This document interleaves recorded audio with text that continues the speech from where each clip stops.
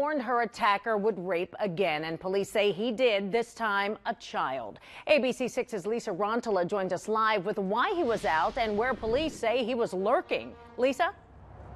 Court Justice sits behind bars tonight after he refused to face a judge for 2 days straight. Deputies tell me he refused to come into the courtroom today because he knew our cameras were rolling.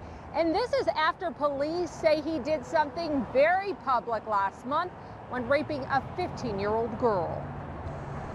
Before police say Corey Justice grabbed a 15-year-old girl at the Franklin Park Conservatory and forced her to perform sex acts on him. At first, I didn't want to report it, because I was scared. Masha Edmondson said Justice raped her 2 years ago. They stripped me of my clothes and pushed me on the bed, and one guy held my arms. Masha said she was helping a friend move into the freelance photographer's apartment.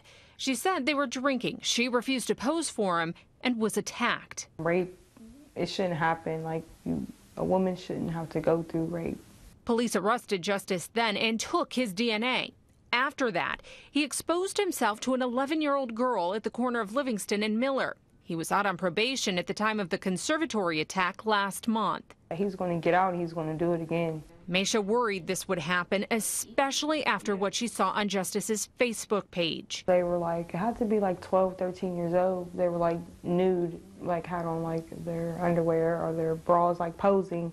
But because of her case, Justice's DNA was still on file, and police say they were able to match it up with the most recent attack. I feel like a lifesaver, because without, my case, then, she would never be able to explain, what happened to her. So I feel like I was a big, break in her case. In Masha's case, a grand jury did indict Justice on 3 counts of rape, 1 count of kidnapping, but due to a plea deal, those rape counts didn't stick. Reporting live from downtown, Lisa Rantala, ABC 6 News.